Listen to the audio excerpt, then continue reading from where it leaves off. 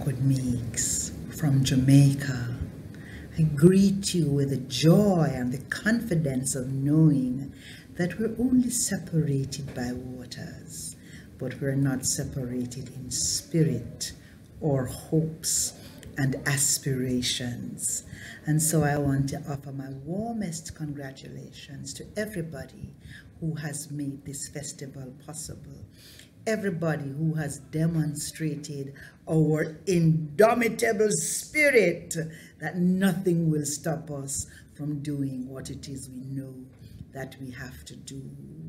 I especially want to send some love to the light, Mama Trina, and to say a very happy birthday for your special Storytelling Day birthday. So I want to share a story with you about the rabbit and his song. Now in Jamaica, the rabbit is a very special symbol. As a matter of fact, we believe that if on the first day of the month you say, rabbit, rabbit, rabbit, you're going to have joy and happiness for the rest of the month. Well, that must be why the rabbit, who was always a symbol of hope, wore this special smile upon his face. And that smile always disturbed King Lion. Why are kings always disturbed when the people are happy? But the people said Rabbit carried a special song in his heart. And that upset King Lion even more.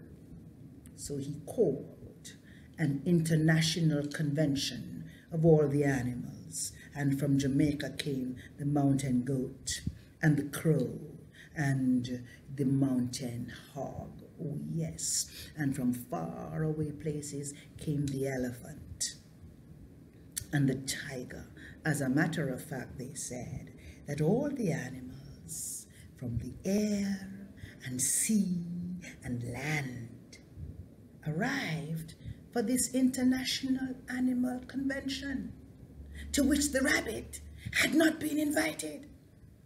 But Rabbit heard about it, and he decided to show up anyway, and he waited on the outside. And while he waited, all the animals came to the convention. They were dressed in their most beautiful furs, their finest feathers, and their beautiful skins. And there was Rabbit, sitting on the outside, wearing nothing but his beautiful smile. They nodded hello to Rabbit and left him outside, and they all went inside and waited for the king. And pretty soon, King Lion arrived with great pomp and ceremony, bearing nothing but scorn for the rabbit, whom he left outside and shut the door. All the animals stood to greet the king and waited for permission to sit, which he gave with a special tap of his symbol of authority, the gavel. And when they were all seated, King Lion made another tap with this symbol of authority that he was ready to begin the meeting. But just when he opened his mouth, he heard us singing outside. Peace and love, peace and love, peace and love I leave with you. The king was in no mood for peace and love. He was just upset that somebody dared to be singing while he was about to start his meeting. And he called the elephant and he said, I want you to see who's outside disturbing my meeting. And the elephant ran outside, and there he saw the rabbit. Oh, he was a shaking his head, and he was a stomping his feet, and he was a clapping his hands, and he was having a great time wishing everyone peace and love. Oh, it's you, said the elephant, disturbing King Lion's meeting with this singing and this stomping and this clapping of hands. Well, I'll take one of your hands and I'll give it back to you. Maybe when we're done. And he stuck it in his pocket, and he went back inside, and he announced triumphantly to King Lion that he'd taken care of the problem, and now he could begin his meeting. But just when the king raised his gavel, he heard the song again. Peace and love I leave with you, peace and love. This time he sent the leopard. The leopard could not believe his eyes, because he had been told all his life that one hand can't clap. But somehow the rabbit had made it possible to clap with one hand, and to shake his head, and to stomp his feet, and to continue with his singing. And the leopard took the next hand. You're disturbing the king, he said. And so I think I'll give this back to you, maybe when we're done. And he went back inside, feeling rather victorious, and announced to the king the good news that he too had taken care of the problem. But just when the king was about to begin the meeting, you know what happened? He heard the singing again. Peace and love I leave with you. This time, it was the turn of that mountain goat. And that goat, he rushed outside, and he saw the rabbit shaking his head and stomping his feet and singing. And he said, oh, it's you. You're still dancing. I think I'll take one of these legs and I'll give it back to you. Maybe when we're done. He announced the good news to the king, who was just about to start the meeting, when there was the song again. And out came Tiger. And Tiger saw the rabbit. Oh, he was hopping on one foot, and he was shaking his beautiful head, and he was singing that song. Oh, then I think I'll take the other leg. And he announced triumphantly to the king that now you could continue your meeting, because he has no hands to clap and no feet on which to stomp. But just when the king was about to begin the meeting, you know what happened? He heard the singing again. This time, it was the turn of that vicious dog, and the dog ran outside, and without so much as an excuse me please, he took off that head. And I'll give it back to you, he said, maybe when we're done. The king was so sure that he could now conduct his meeting without any disturbance. He didn't even feel that he had to use his gavel to begin the meeting. But just when he was about to speak, oh yes, he heard the singing.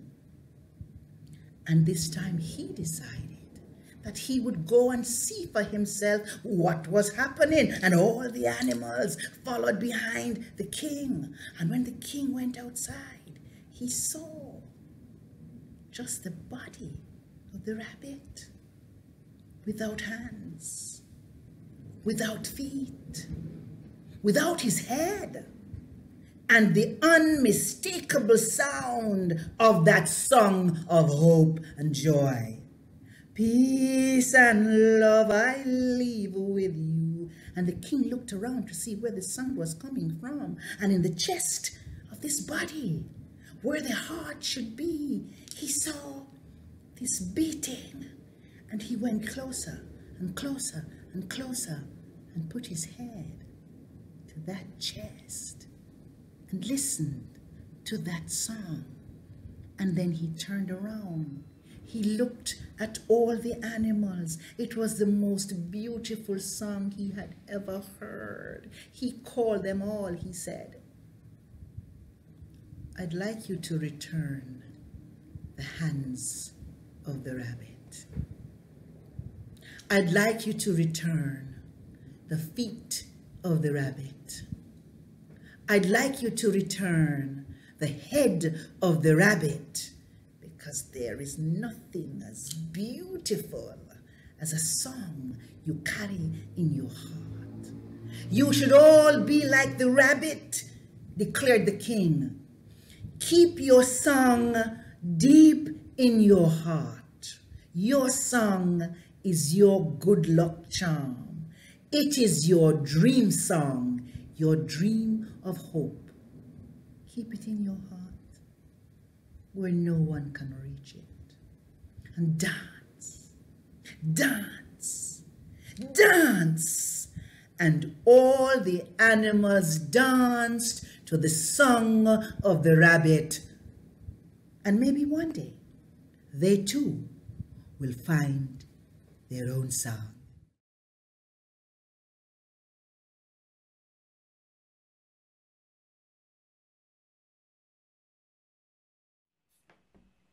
Hi, it is my pleasure to tell you a story that comes from our history for this evening. I want to tell you the story of the first African American to graduate from Providence High.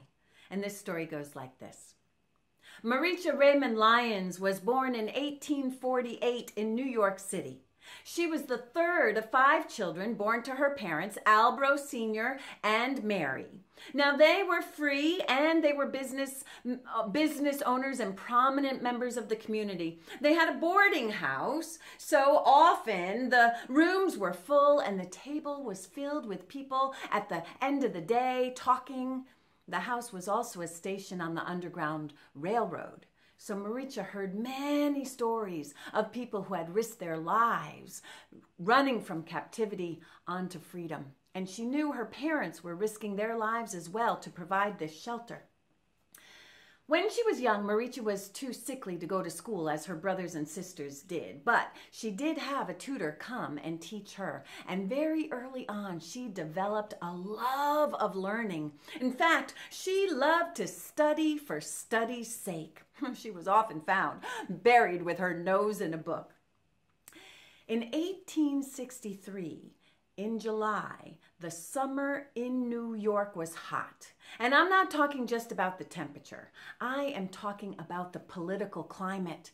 Because you see, in January of that year, the Emancipation Proclamation had been issued and the Civil War was heating up. There was need for soldiers. And so the draft notices had gone out, and in New York there were riots. You see, the white men who couldn't come up with the $300 to avoid the draft had taken to the streets. They were furious. They had also been told that if the North won the war, when the freed people came from the South, they would flood into places like New York City and they would take over their jobs. There was fear, there was fury, and the riots were ridiculous. The men were going through the streets and they were pulling up the railroad tracks and knocking over the telegraph poles. They were destroying black businesses. They even burned down a black orphanage. Albro was able to get his family out of the heat over to Williamsburg, but it wasn't far enough. So the Lyons family got on board a train and they rode from New York first to Massachusetts, and then after a little while they went back to New York, but it still wasn't safe. So Albro got his family on the train and they settled in Providence, Rhode Island. In 1865, they were living at 16B Street, and they quickly set up business. Albro opened up an ice cream parlor, and his wife, Mary, started a hairdressing salon. And when the summer was over, oh, Maricha couldn't wait to go to school. She was 16 years old and she was ready to go to high school. Her older siblings had finished their schooling and her youngers would be going to the grammar school, but she would be going to high school. She and her mother went to Providence Girls High so that she could register. And as soon as she arrived, she was informed that the high schools were not open to colored children, and they were dismissed. Maricha and her mother returned home. But I already told you this was a family that knew all about fighting for justice and freedom and equality. So the family got connected with a movement that had been happening in the Black community, spearheaded by a man by the name of George Downing, who had also come from New York. He had landed himself in Newport, where he was a caterer, and for years he had been petitioning the Rhode Island state legislature to desegregate the schools. Well, Maricha was involved in the planning this time, and she had an important job to do. When she was 16 years old, she had a letter in her hand, and she climbed up those state house steps and went and stood before those men who were members of the legislature. She delivered her message to the assembly, saying that she encouraged them to support the desegregation of schools, arguing that education was a doorway that opened all opportunities. Well, she must have done a good job, as did the others who were involved in this long fight. And when the legislature voted, they finally decided to desegregate the schools. And that cleared the way for Maricha to go to Providence High.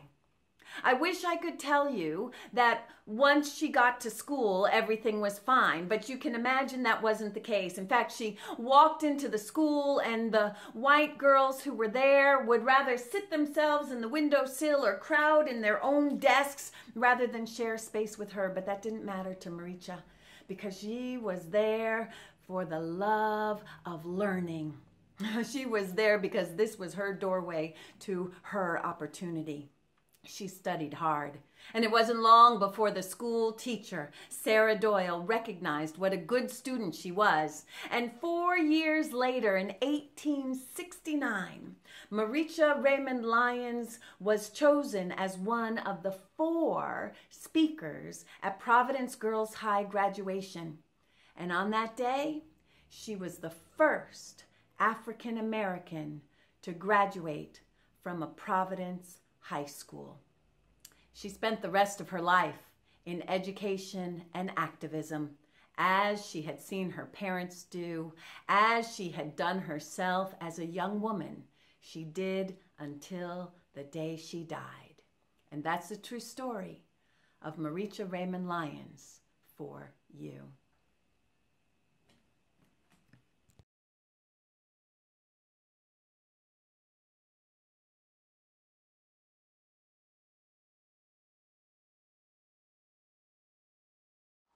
I want to begin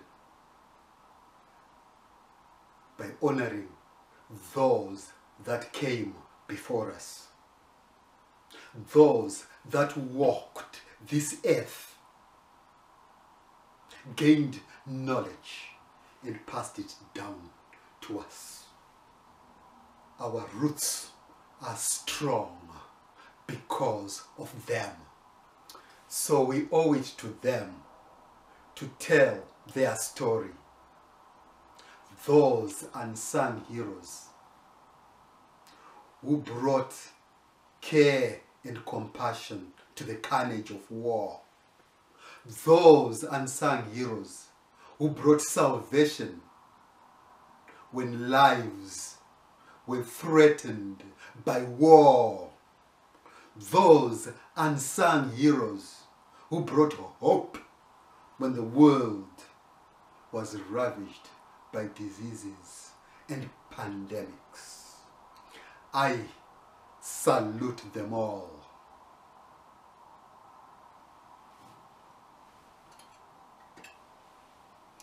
And I am going to reach out to them using my mbira, a gateway, a bridge to our ancestors.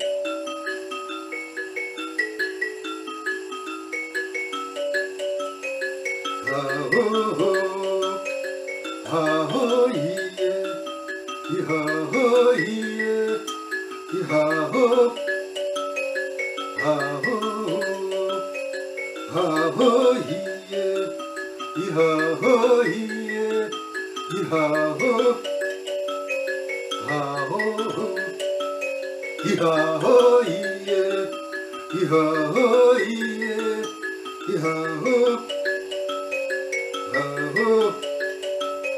Ay, ay, ay, ay, karire mbira, karire ngoma, ha-ho. Ay, ay, ay, ay, karire mbira, karire ngoma, ha-ho. Ndikakabangidza kamboka pasi vakomana, yakarire mbira, ha-ho. Ha-ho, iye, iha-ho, iye, iha-ho, ha-ho. Ndikakabangidza kamboka pasi vakomana, yakarire mbira, ha-ho. Iha-ho, iye, iha-ho, iye, iha-ho, ha-ho. Why, yo, werere, werere. Ha-ho, iye, iha-ho, iye, iha-ho, ha-ho, ha-ho, iye, iha-ho, iye, iha-ho, iye,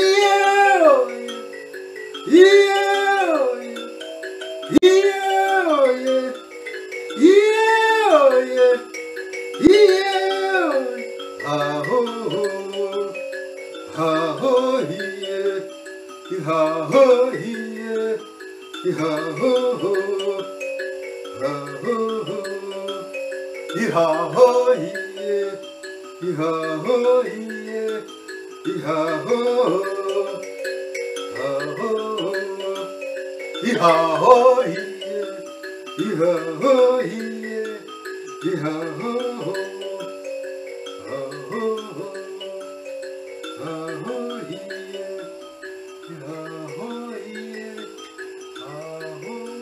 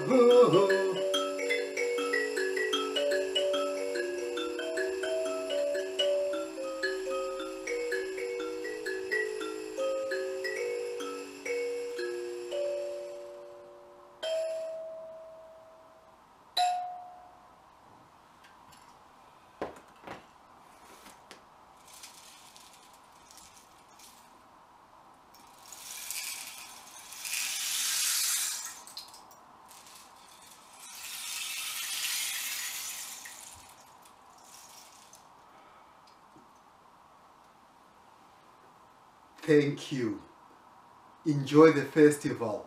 Light and love to you all. God bless.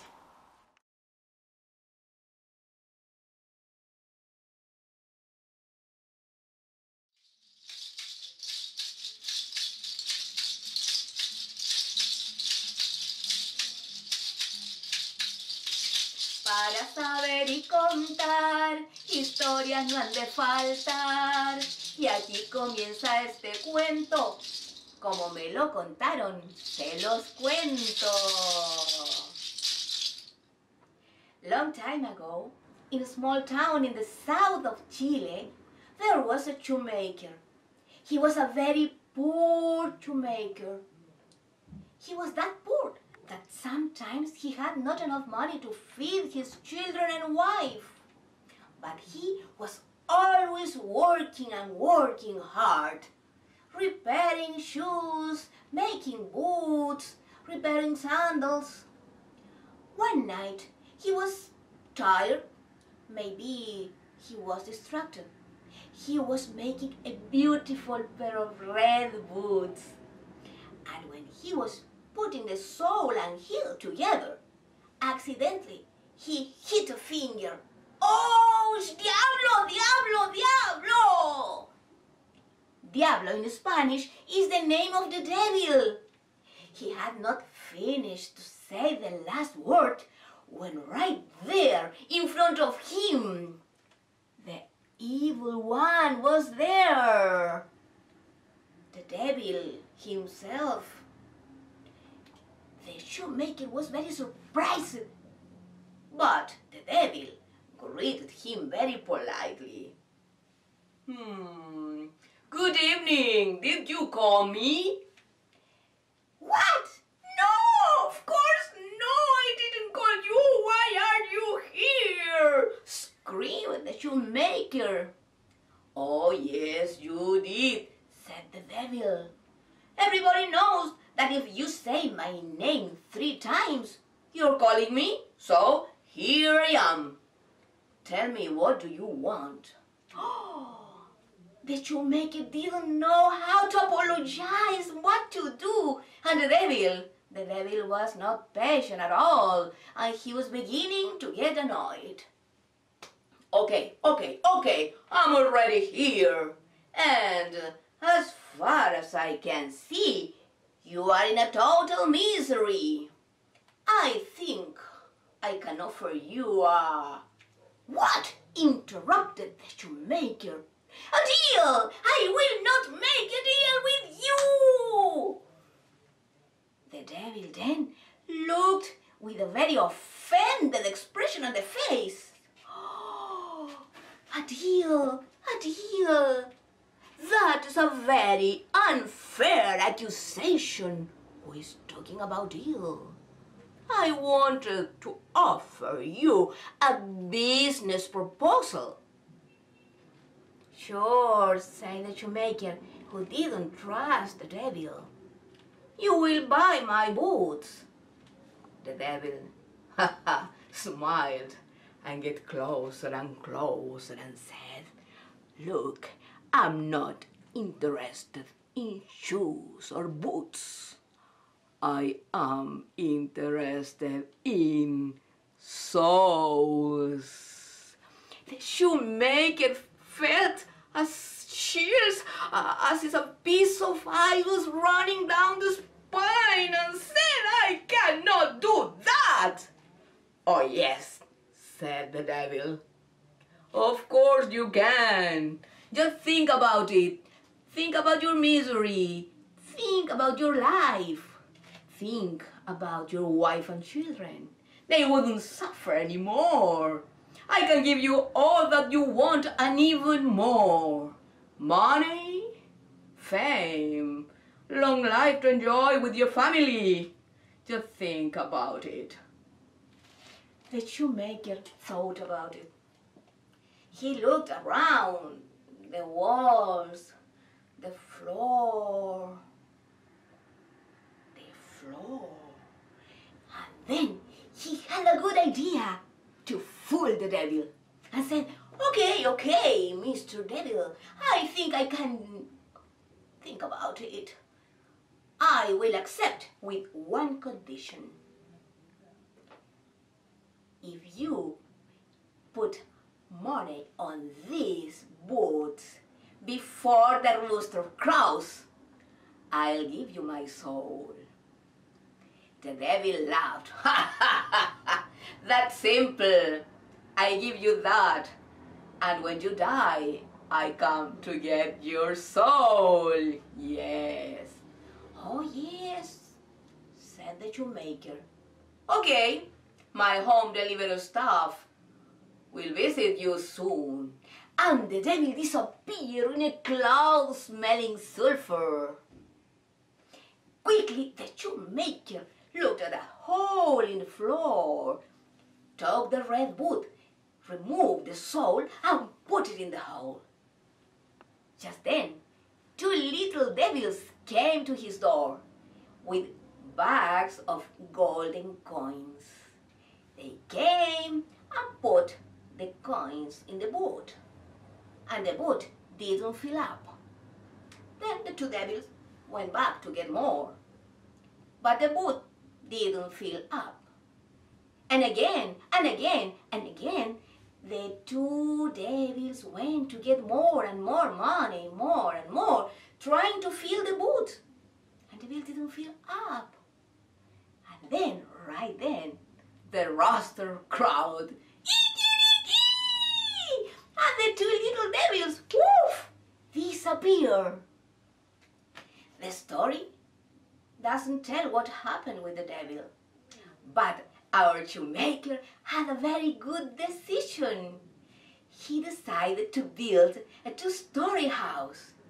In the first floor, he installed a large shoe store. And in the second floor, he could live comfortably with his family. But as a precaution, he may put silver crosses in all the windows and doors, just in case the devil came to climb the soul. The builder who came from the capital also brought a beautiful lit-up neon sign that says Zapateria, which in Spanish means shoe stores, with the name of the shoemaker. The shoemaker looked and thought that maybe many people in the village didn't know how to read. So he had an idea. Yes, the origin of the fortune. He made with wood a big red boot to hang it next to the sign. So everybody looked and said, "Oh, the red boot shoe stores, Zapateria, La Bota Roja." And if you don't believe me, if you someday come to Chile, you can go to the south to my town called Mulchen. And there it is in the main street. Still there, polished by wind and rain, the red boot hanging next to the sign. The red boot shoe stores. Now, you all know where the name came from. Cosi cosi, fella. And as we say in Chile, colorín colorado, este cuento se ha acabado. Colorín colorado, este cuento ha terminado. Thank you very much indeed.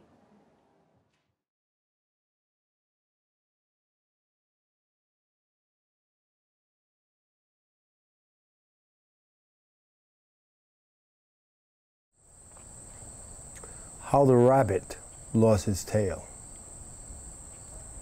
Long, long ago, when stones were soft and animals weren't quite ready yet, the rabbit and the dog were best of friends. They were always together. They were best of friends. They would have breakfast together, lunch together, supper together, best of friends. One morning they were having breakfast together when Anansi came by. Now, Anansi was rather jealous of the friendship between the dog and the rabbit. Nobody here is jealous, right? Way to be, way to be. Anansi was jealous. He wanted to start some trouble between these two friends. The dog saw Anansi first. The dog said, "Anansi, what are you doing up so early? You never get up before 12 o'clock.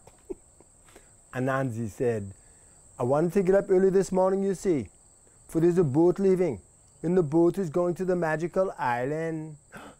The magical island? I've always wanted to go to the magical island where you can't go. Why not? You don't have any horns. The only animals allowed on the boat are animals with horns that can't go. But I want to go on the boat. I want to go on the boat. I want to go on the boat, said the dog.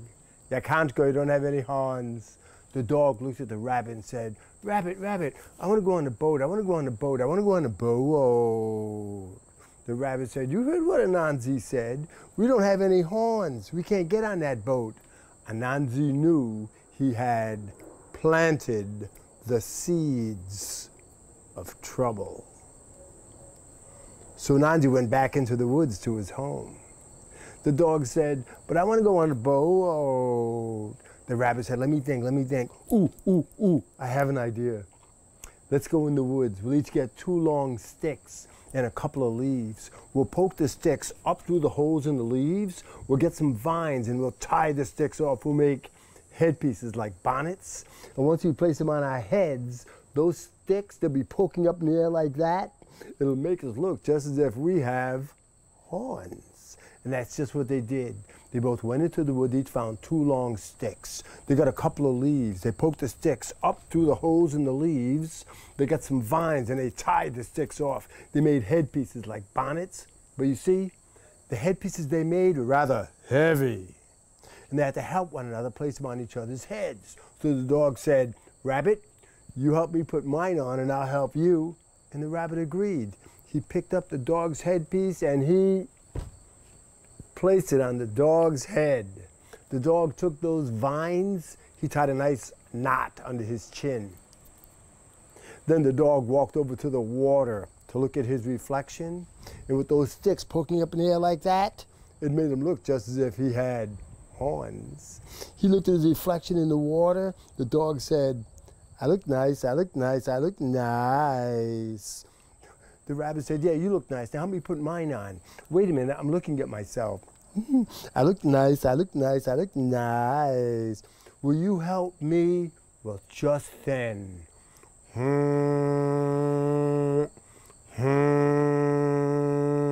boat started to leave. Dog said, whoop, I gotta go, goodbye. Shoom, and off he went. The rabbit said, but wait for me. And the dog ran, and he got right in line with all those animals with horns, and he got right on that boat. Who can tell me some names of animals with horns? A wildebeest, yeah. A yak, an ox, a goat, a unicorn, a gazelle, an antelope, a buffalo. All those animals with horns are getting right on that boat, and that dog with his phony horns, he got on that boat too. The rabbit looked, the rabbit was angry, and the boat started to sail away. Well, the rabbit noticed a little hill next to the water. He quickly ran over to that hill, and as that boat was sailing by, Rabbit called out, he said, Captain, oh Captain, one of your passengers has no horns. The dog quickly went over to the captain and said, Captain, did you hear what he said? He said, turn the boat to the left, to the left. And the captain, he turned the boat to the left, to the left. The rabbit, he ran over to the next hill and he called out, he said, Captain, oh Captain, one of your passengers has no horns. And once again, the dog went over to the captain and said, Captain, you hear what he said? He said, turn the boat to the right, to the right. And the captain, he turned that boat to the right, to the right. Rabbit looked, there's only one hill left. He ran to the top of that hill and he called out in a mighty voice, and I need your help. Captain, oh Captain, one of your passengers has no horns. And the wind took those words across the water, over the stern of that boat, right to the captain's ears. And the captain said, one of my passengers has no horns. Trim the sail, drop the anchor, stop the boat, and line up. And all those animals lined up. And that captain, he walked over to the cow, and the buffalo, and the bull, and the yak, and the unicorn, and the gazelle, and the antelope. And he was getting closer and closer to the dog. The dog knew he was going to get caught. The dog quickly jumped over the side of that boat and started doing the doggy paddle. Whoosh, whoosh, whoosh, whoosh, whoosh, whoosh. The rabbit looked, he saw the redness in the dog's eyes. That rabbit, he lit on out. Shoom! And as he ran, his long tail flopped, and he ran and his long tail flopped. The dog was doing the doggy paddle, whoosh, whoosh, whoosh, whoosh, whoosh, until he got to the sandy beach, where he shook himself dry and lit out after that rabbit. Now the rabbit ran and his long tail flopped and the dog was gaining. And the rabbit ran and his long tail flopped, the dog was gaining. The rabbit ran, his long tail flopped, the dog was gaining and gaining. Finally, the rabbit reached the safety of his home and he jumped down that rabbit hole. But he didn't have enough time to pull down that long, beautiful, fluffy tail. And the dog came right up behind him and went, "Arr!" and bit the rabbit's tail right off. And ever since that day, rabbits have short little tails, and dogs are always chasing them. Yes, they do.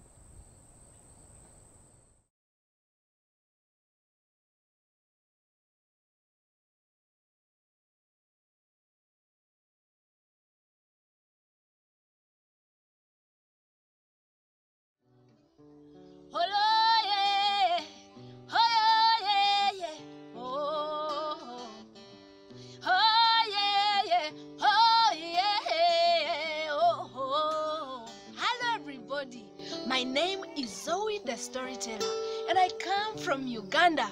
Today I bring you a story from my people, the Bagwere.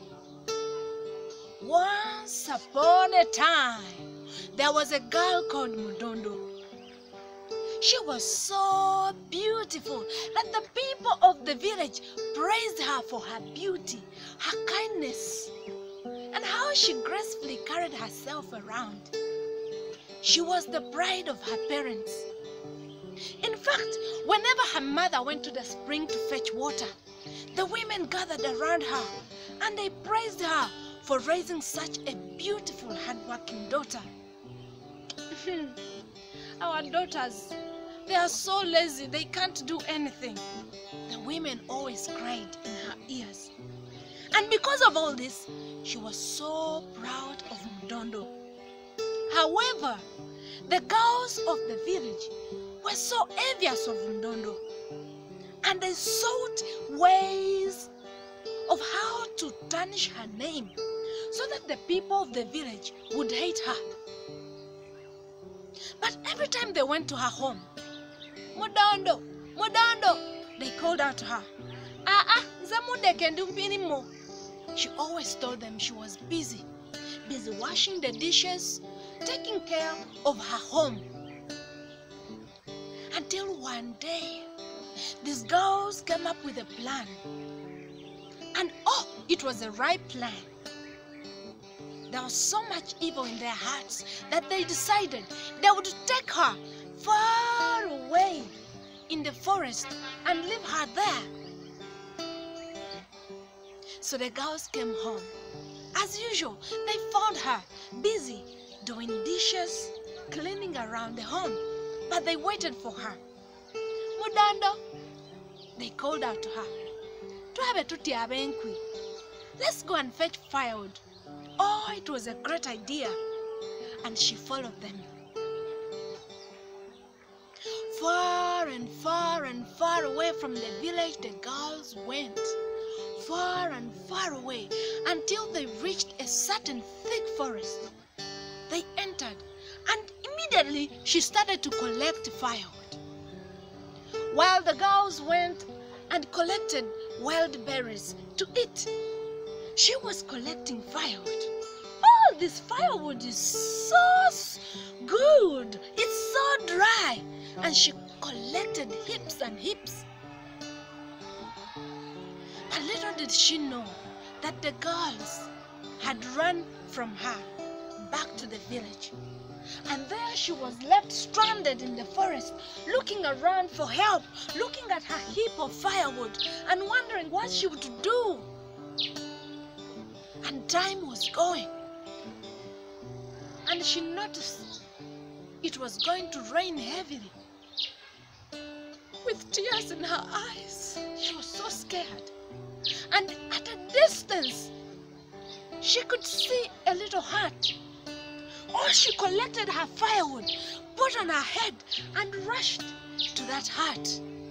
Oh, she thought to herself, now, Miran, I will keep myself warm here until tomorrow. But little did she know the hut belonged to a monster. He came back staggering with game in his hand. He looked and he noticed the door to his hut was open. And he was pleased for this fresh meat that had brought herself into his hut. And he said, probably I'll eat her today or tomorrow. And she cried, please do not eat me. I'm a good cook.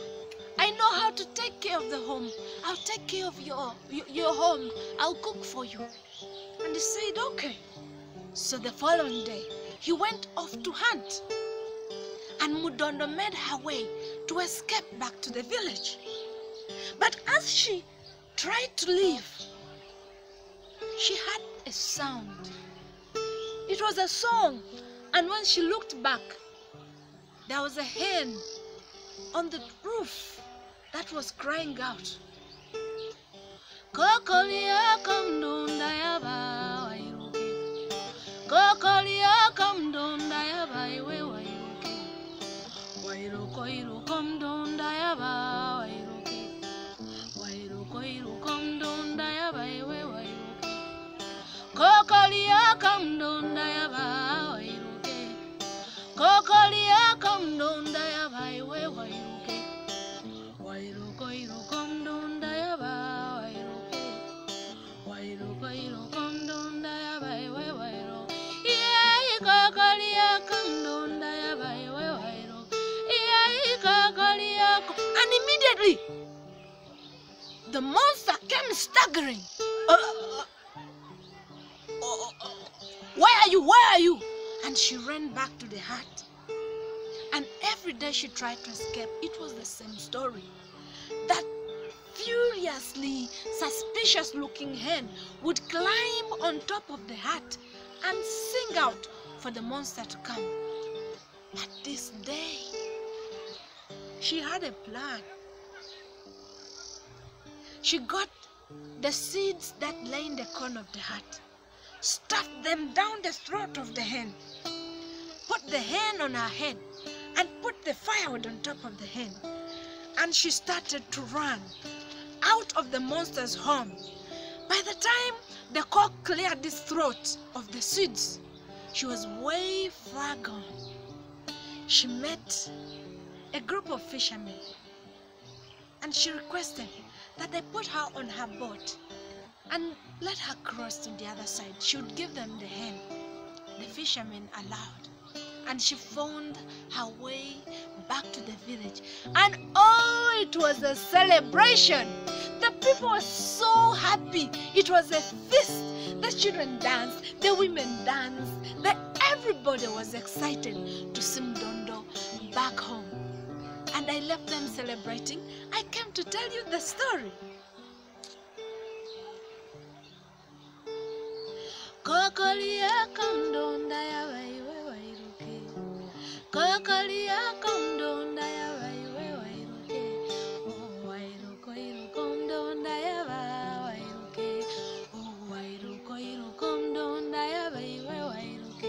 There's so many things to learn from that story. But you can go along with this song from Uganda. Thank you very much.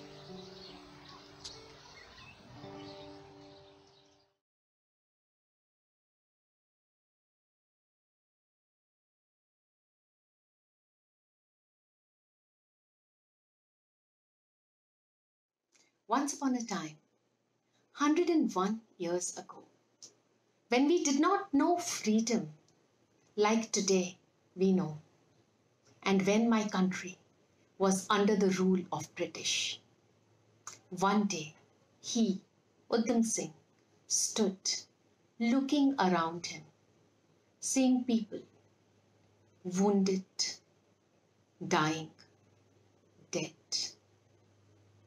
Blood everywhere. He heard shrieks and cries and wails, wails of men and women and children, injured and dying. Was it a dream or was it real? And who was he? What had happened there? Well, he was Udham Singh, a 19-year-old young boy, a boy who was an orphan. He had come there to serve water to the people who had gathered there, to serve water to the thirsty. People who had gathered at Jallianwala Bagh, a ground, gathered on the holy occasion of the harvest festival, their main festival. People had come all the way from villages near and far. And then there were people from the city itself who had gone to visit the holiest shrine they had and taken a dip at the holy waters and then gathered at that ground. That ground had only one narrow entrance and it was surrounded by high walls on all sides. There were boys who had gathered to play there like they did every day. And then there were some people who had gathered to protest peacefully against the arrest of two leaders of the city. And he, Udham Singh, was serving water to all. When suddenly, in marched 50 soldiers led by a British general. They took positions. The gathering realized what had happened, and hush, a silence fell. They waited for next instructions. None came. The only orders were to the soldiers. Fire! Next 10 minutes, 1,650 rounds of bullets were fired at innocent, unsuspecting, unarmed children, men and women, young and old. Some died immediately, and then there was mayhem. They ran helter and skelter, wanting to escape, but where could they escape? The only entrance was blocked by the British. So some tried to climb the walls which were there. The guns shot at them and they fell dead. There are bullet marks in those walls even today. Some spotted a well and they wanted to hide inside, so they jumped inside.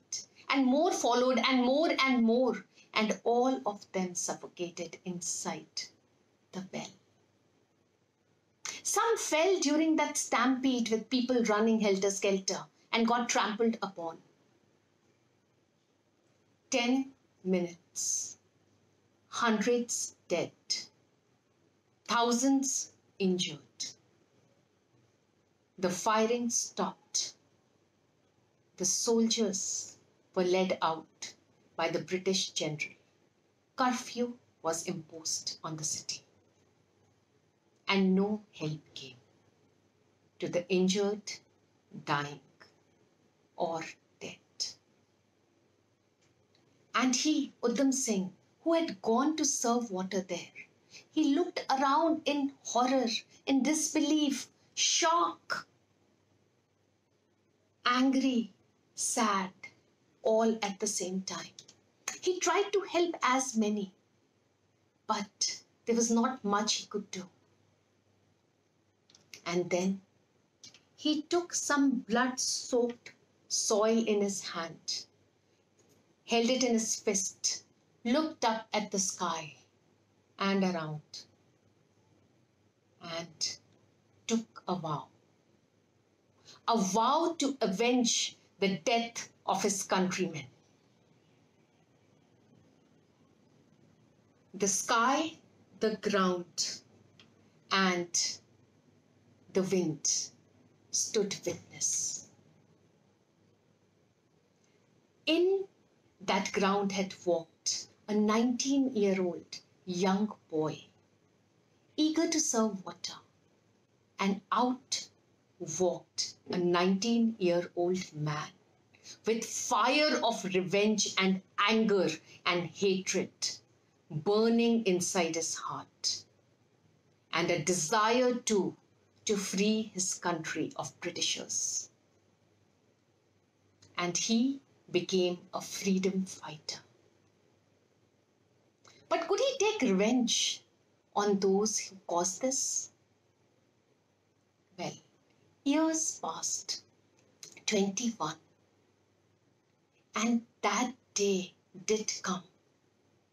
He learned that there was going to be a gathering, or rather a meeting, of many prominent people in London. He too was there, and he made his plan. He carried a thick book, which was actually a revolver case, which he had himself made.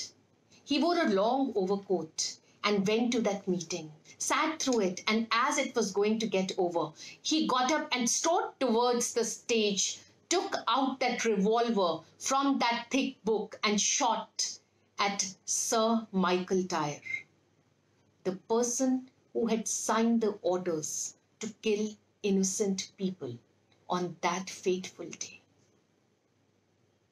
Sir Michael Dyer died on the spot. People there, white people, ran helter and skelter trying to save their lives. But he did not shoot the innocent. He just stood there. He did not run away.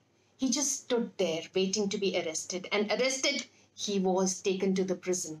A case was opened against him. British Empire, British land, British court, and the person who had died was also a Britisher, accused an Indian. Verdict: Udham Singh was to be hung till death. He smiled and accepted the verdict. He was doing this for his people, his country. And finally, that day came. He marched, brave, proud, head held high, to the gallows. He kissed the noose, and then it was put around his neck. They hung him, killed him, but he did not die. He became a martyr. Martyr Udham Singh, a son of my land, India. Once upon a time, long, long ago, when we did not know freedom, like today we know, many innocents were killed. British wanted it so. But many young people rose to make the Britishers go, go, go. Thank you.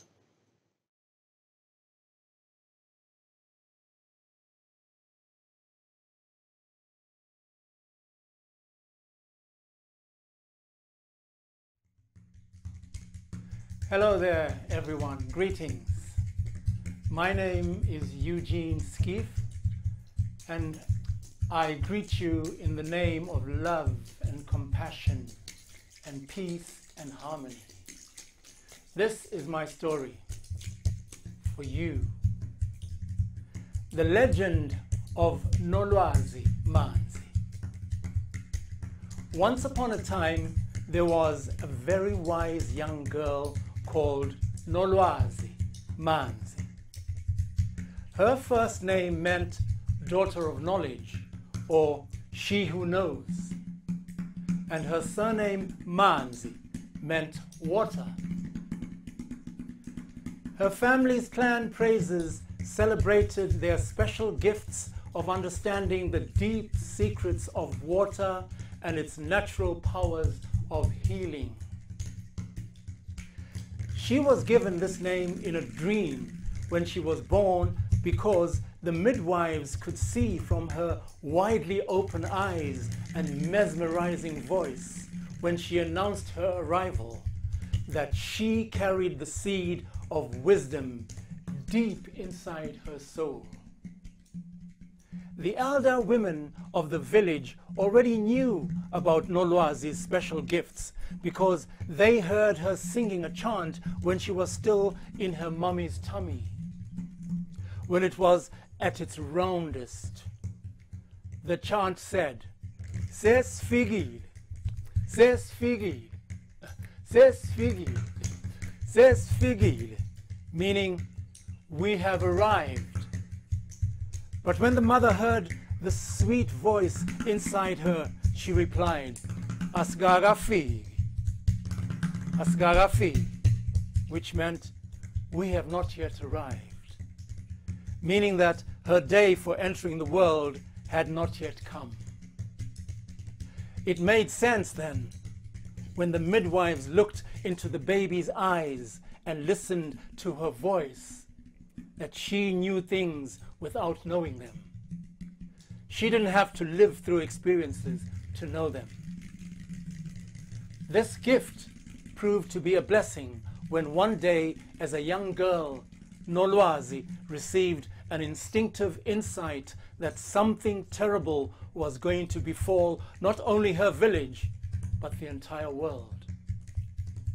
She knew before the event that something disastrous would happen to all of humanity, that the world would change in such a way that all memory of beautiful things and experiences would need to be cherished and held in our hearts and shared lovingly. Nolwazi knew that this was the only way that the whole world could survive the catastrophe of the new disease that was spreading like an unattended forest fire. This new disease was called loneliness. Something had to be done. Even though the situation was desperate, Nolwazi knew that this had to be done calmly. The flame of love and peace and compassion and empathy for all life had to be rekindled. These qualities that are the seed of joy, family, friendship, and fulfillment had to be regenerated.